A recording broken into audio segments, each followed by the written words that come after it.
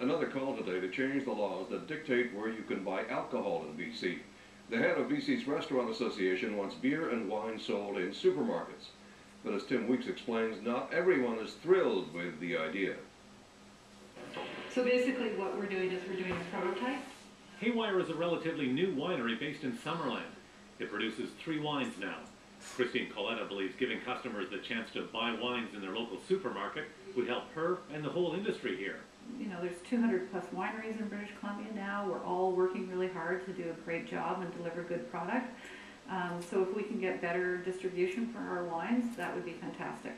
She says food and wine is a basic pairing and supermarkets should sell both. With the province set to review its liquor laws, many are saying it's time for a change that would allow that. That would be very convenient for me. I think it'd be convenient because I think in the United States all the grocery stores do. Some groups say the province should be listening. The common sense would say that, why are we not going to grocery stores and being able to buy wine?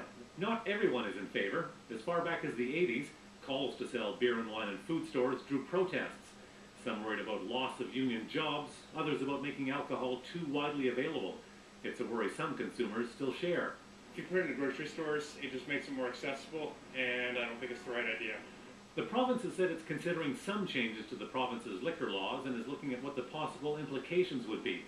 For now, alcohol producers are hopeful about seeing their own product on store shelves. I would love to be able to go to the corner store and get a bottle of Haywire. I think it would be great.